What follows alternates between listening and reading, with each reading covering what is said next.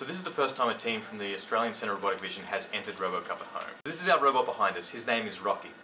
Hello, Steve. Hello, Rocky. We've called our robot Rocky because we're definitely the underdogs going into this competition. It's a mishmash of parts we've pulled together for this challenge from bits and pieces we had around the lab. He's definitely a bit of a Frankenstein robot. It's so sad. The RoboCup at home is a challenge around making a general purpose robot butler. So for one of the tasks Rocky can do, he can pick up garbage and take it outside.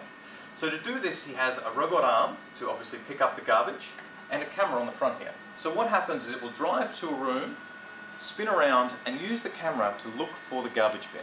Once it sees a garbage bin, it will pick up the garbage and then drive out to where the garbage location is outside and drop off your rubbish. Rocky can navigate around your house and find multiple places where garbage is stored to make sure that it's all outside in the garbage bin, ready for the pickup day.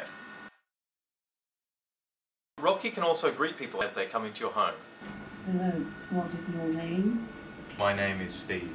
Nice to meet you, Steve. Hey! Please follow me to your seat.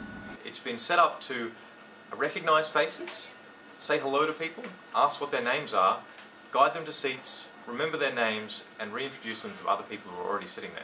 Please take a seat, Steve, and meet John and Faith. Throughout this challenge, the team has discovered just how hard it is to do some of these tasks. We went into this thinking we had a lot of the pieces to do things like pick up garbage, manipulate objects, find objects on a shelf, but putting all these things together is a really difficult task. I guess we'd all like to get to Rosie from the Jetsons, but I think we're a fair way away from that. Robots in our homes are probably still quite a few years away. The challenge is difficult, but I don't think it's insurmountable.